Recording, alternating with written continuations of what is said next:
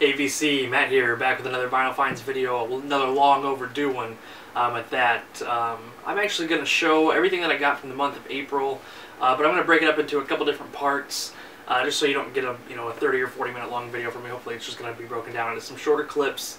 This first batch of records I'm going to show is going to be from the St. Louis Record Show from the beginning of April, maybe even been the last weekend in March, can't remember the exact date.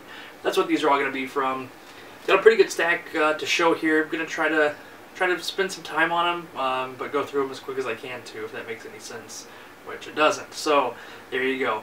Average price paid for these was $1.78. The April show was actually a pretty good record show. I got some really good stuff here, so let's get into them. I'll show you what I got. And the first group here I'm going to show, these are ones I haven't listened to. I picked these up. I may know some things about them, or I may have heard them before, just not on vinyl. So I'll try my best to kind of fill you know what these are.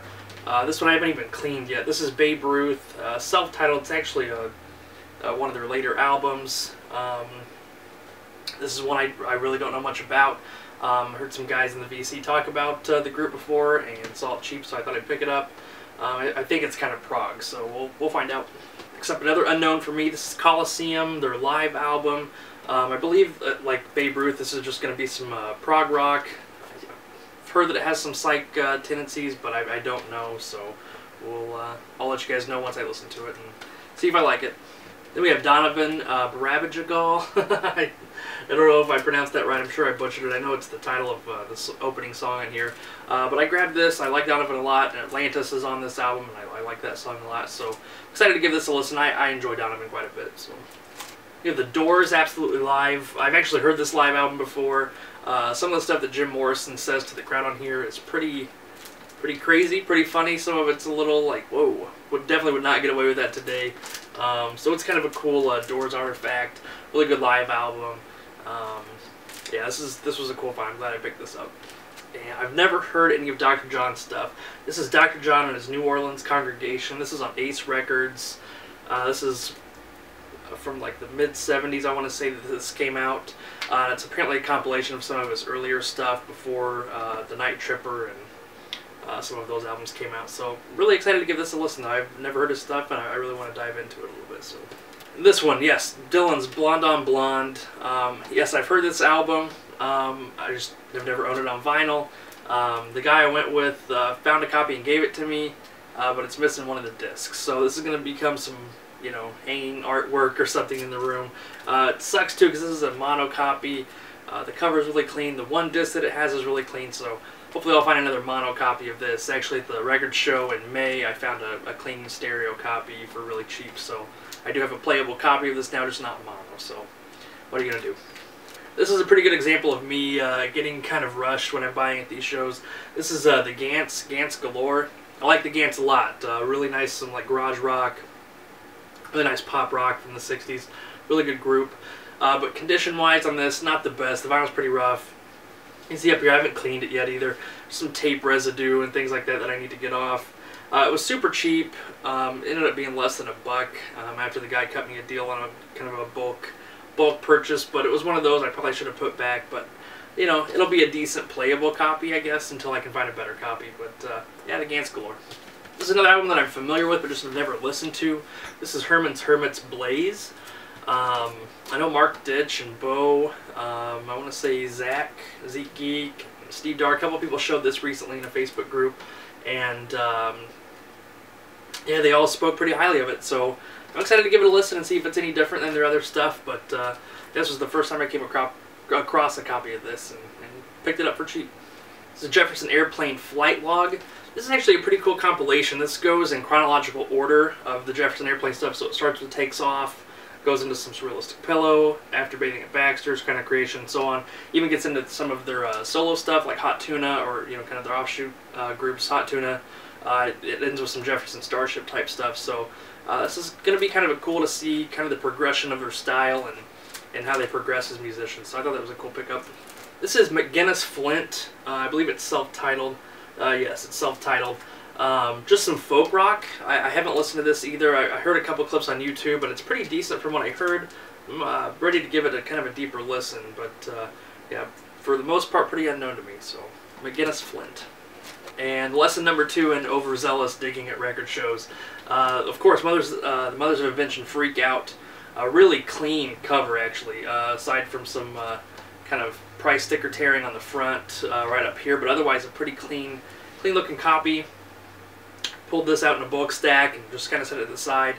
And when I had some time to really look at the condition a little closer, I noticed that it only has one of the discs, and it is just scratched to crap. I mean, just super deep scratches. It's going to be unplayable, but again, this will hang up until I can find a, cleaner vinyl or just a different copy. So, rookie mistake, and I should have known better. I should have checked condition, but even then, I probably still would have picked it up just so I could have the cover to hang, or at least hold on to. So, Freak Out.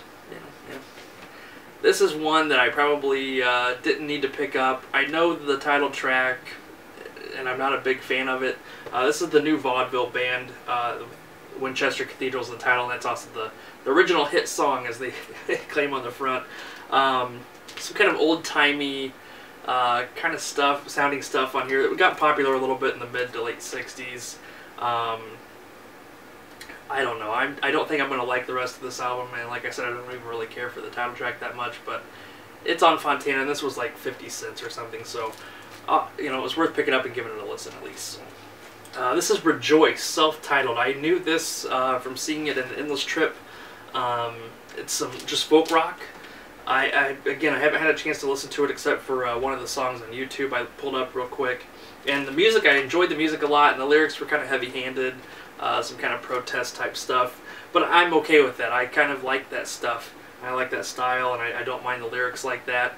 I think it's a cool snapshot of what was going on at that time period. So, really excited to give this a better listen. The cover, it kind of looks like Sonny and Cher, but it's definitely not them. And then the back, the guy kind of reminded me of Lee Hazelwood, and again, it's definitely not him, but yeah, I'm excited to give this one a listen. And Endless Trip, they speak okay of it. It's not, they don't praise it, but they don't bash it either. Just kind of yeah, it's a decent album, so excited to give that a listen. We have Sam the Sham and his Pharaohs with the Sam the Sham review.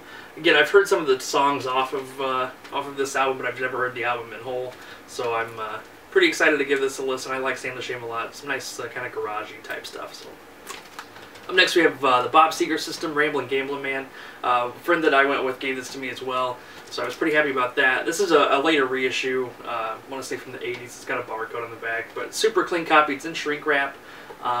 And yeah, I've heard this digitally a lot, and I really like it, but I finally have a vinyl copy and need to give this a spin. So, great album. If you've never heard this, pick it up for sure. Definitely worth the money on this. It's some Patti Smith group. This is Wave. I haven't heard this album. I'm not even real familiar with any of the songs off of this one, so it was kind of cool to add to the Patti Smith collection. I don't have much of her stuff, but yeah, I'm pretty excited to give this one a spin too. So I've said that about every album. And last but not least of the pile, 2 spins still. This is the Youngbloods, Earth Music. Yeah, again, I'm familiar with a couple of the tracks, but not the whole album. Youngbloods are fantastic. I really like their stuff, so I'm sure I'm going to like this album as well, but just don't know enough about it to form an opinion on it yet, so I need to really give it a spin and give it a good, proper listen. Alright, now into the albums that I've actually listened to and can give an opinion on. First up, we have the Amboy Dukes, Marriage on the Rocks, Rock Bottom, Hype, featuring Ted Nugent. And I know I've said it every time I've shown an Amboy Dukes record, but I'm not a big fan of Ted Nugent personally, politically, whatever. But the guy made some great music with the Amboy Dukes. This stuff is fantastic. It's really nice blues rock with some psychedelic leanings on them. Let's see, the last song in side 2, The Inexhaustible Quest for the Cosmic Cabbage, is a great track. There's a short track number 4 on side 1 called Nonconformist Wildebeest Man that was really good. Yeah, just overall a really solid album from the Amboy Dukes. I like this one a lot, and this was well worth picking up. Overall, this is definitely probably the find of the day at that record show. This is Auto Salvage, self-titled, just a fantastic psych album. This was really good. I'm super happy I came across this. This has been on my want list for a long time. I read about it in the Endless Trip when I first got the book, and they really praise it, and I can see why. This is phenomenal. Really like this album. If you get a chance, pull this up online, give it a spin. If you can find a copy, I think it used to go for a lot more money than it does now, but it's still a little bit pricey, but definitely a fantastic album. So yeah, Auto Salvage. Up next we have Joe Bird and the Field Hippies. This is the American Metaphysical Circus. I found the United States of America album not too terribly long ago, and this is the same people behind that. Joe Bird was behind that album, and he's behind this one. Kind of along the same type of music, some really experimental, kind of avant-garde psychedelic stuff, a little bit of electronic leanings on it. I think I like the United States album better than this one, but it's not by much. They are really, really similar, and this is a great album as well. I've come across a copy of this before and passed on it stupidly, and so I picked this one up. I need to find a cleaner copy, but this played really well, and this is a fantastic, great album. Pick it up. I finally grabbed a copy of the Beatles' The White Album. It's a numbered copy. A little bit of ring wear, but you're going to find that on just about every White Album. But this was actually really, really clean. I was digging behind a few people, and they all passed on it, and I picked it up. I didn't have a copy. It's in great shape, too, so not much I can say about this. It's seminal, absolutely amazing. Probably my favorite Beatles album, at least in the top 2 or 3, so yeah. Another one I've been looking for a while, this is Canned Heat with John Lee Hooker and Heat. Some condition issues on this one. It didn't play through real quiet. You know, there was some definitely cracks and pops on it, but when the tracks got a little bit louder, it played okay. And even the quiet moments came through enough to make this a really enjoyable listen.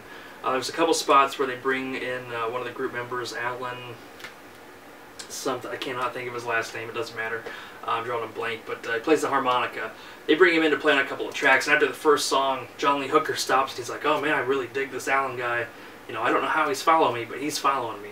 So it was kind of cool to hear that banter with Hooker and the band and the producers. So yeah, really great blues album. It was super long though. This album is really, really long. 2 LPs. It took up an afternoon listening to this, but it was worth it. So. Then we have Fever Tree, their self-titled album, including the big song San Francisco Girls, fantastic track. Fever Tree, group out of San Francisco, psychedelic group, a little bit harder, but no, I really, really like these guys. I've got their For Sale album, I believe I have already, and wanted this for a while. So good. And this is Fever Tree. Their stuff's pretty affordable, but it's super good music. If you can track down their albums, they're worth picking up for sure. This holds a place in my collection as the weirdest album that I own now. This is the Hellers, Singers, Talkers, Players, Swingers, and Doers. The Hellers apparently were a bunch of, I don't know if they were a family or just a couple of guys that were into advertising, wrote some jingles and commercials and things like that. And they were approached to make an album, and this is that album that they made. Super experimental, super avant-garde, super weird, but really enjoyable too. I don't know, I really liked this. It hit that weird note for me that took it from just being bad weird to like, I don't know, I don't even know how to explain it. Some nice psychedelic moments on here actually, and it's just overall weird. They have different moments where there's you know, music playing that almost sounds like elevator type music, and then it'll be interspersed with some like television ad clips, weird voiceovers, children music, children talking. Gosh, I don't know, it's just the weirdest thing, but you know, if you want to get a little trippy some night, put this on. And this is a super clean copy of this, by the way. I actually thought it was a reissue, but it's an original on ABC Command. So yeah, pull this up on YouTube and give it a listen. It's weird. This one, I don't know how I got lucky enough to grab this one. There's a vendor that always gets picked over by dealers before the show starts. This was no exception. His crates got plundered, but I always look through it and try to find some stuff that people may have passed on for some reason, and this was still in there. This is Howlin' Wolf, the Howlin' Wolf album. This is an original copy. It's phenomenal condition, no seam splits, the vinyl's super nice, there's a punch hole in the middle, but my gosh, this was a fantastic find. I really don't know how these guys passed up that album, but I got lucky and grabbed myself a copy, and yeah, well worth it. I have a stereo copy of this album. This is Jefferson Airplane, Surrealistic Pillow, but my stereo copy is pretty rough, and this was a mono copy and was super clean, so I grabbed this pretty quickly. I know a lot of people think the mono mix has a little bit more punch to it than the stereo mix does, so I'm excited to give kind of both a back-to-back listen and see what I like better. B.B. King, live at the Cook County Jail. This is another album that can be found pretty cheap, and I found it pretty cheap as well. But this is another great live album, kind of along the lines of like a Johnny Cash at Folsom Prison or San Quentin or something like that. The crowd's really into it, really noisy and loud, and cheering him on and booing some of the prison people, so that's always fun to hear. And then just some great blues guitar work by B.B. King on this album. Just, yeah, I'm a pretty big B.B. King fan. I try to pick up any albums I find by him, and the bonus is that they're all pretty cheap. So King stuff is so hard to find for me. It's usually really expensive or I just don't see it, and I found this really cheap. This is the Kinks Kink Size. This is a mono copy. Again, not in the best shape cover-wise, but the vinyl was actually pretty nice. And thanks to the mono switch from Chris over at Dixieland Farm, this played through really well. Tired of Waiting for You is on here all day and all of the night. Their cover of Louie Louie. Just a fantastic album. I really like this one.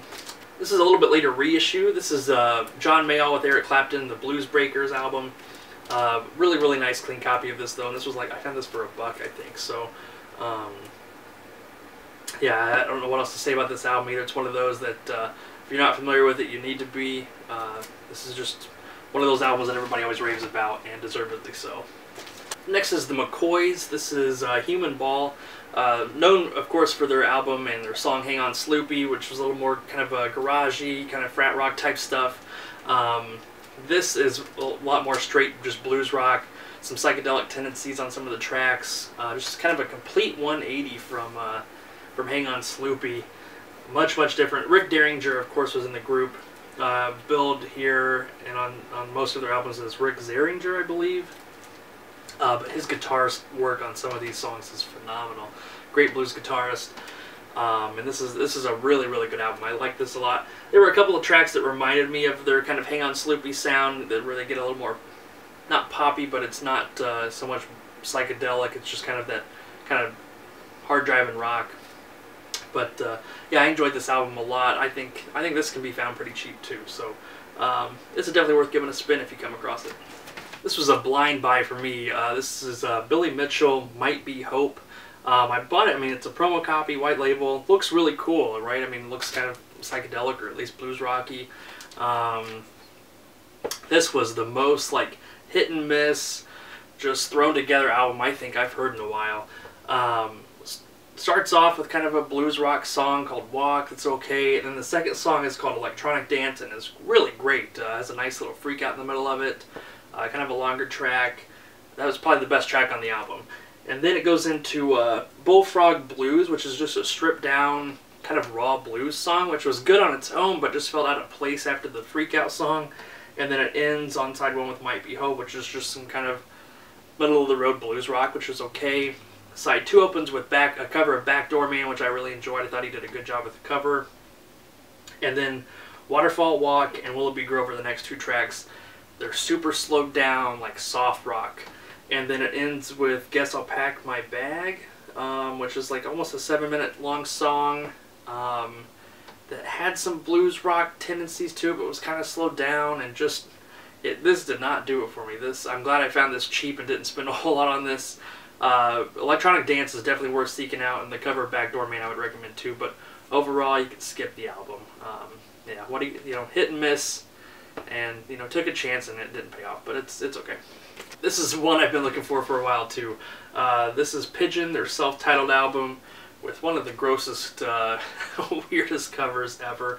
But no, I actually enjoyed this okay. Some psych leanings, some horns thrown in, and I know Bo's not a big fan of it, but I didn't think it was bad, but it's not great either. It's definitely not one that you need to pay a whole lot for, but if you can find it cheap, I think it's worth picking up just to give it a spin and to have for the cover. So this is a group called Taos. I believe I'm pronouncing that right. Self-titled album, named after a town in Arizona where they were from. Looks like some country rock, and that's exactly what it is. It's some kind of laid-back hippie country rock, which is not bad. I actually enjoyed this album a lot. Really kind of had a laid-back feel to it. Yeah, this is in The Endless Trip as well. They give it a fairly positive review, and I do too. I actually, if you like country rock, I think this is definitely worth seeking out. Trying to think of anybody to compare it to. I mean, of course, you know, like the Flying Burrito Brothers or somebody like that. Not quite on that level, not as good as that, but has that kind of a feel to it. So, last but not least, from the record show, this is the Walker Brothers, introducing the Walker Brothers. Just a really nice Baroque pop album. I'm a big fan of the Walker Brothers, and this album is so good. From start to finish, I don't think there's a bad track on it. They do a nice cover of The Land of a Thousand Dances on here. Doing the Jerk, Dancing in the Street, Love Minus Zero, Here Comes the Night, You're All Around Me. Just really good album. I loved this album. This is going to get a lot of play here. So yeah, that's everything I found at the record show. Be sure to keep an eye on the feed. I'm going to post a couple other videos from April, some thrift store finds and record store finds. They won't be nearly as long as this video was, but I appreciate you guys sticking around. Leave me a comment. Yeah, just let me know what you think of any of the albums. If you know some that I'm not familiar with, or if you have any of the other ones I have too, I'd like to hear some comments and see what you guys think of them. So appreciate you stopping by, and we'll talk to you soon. See you guys.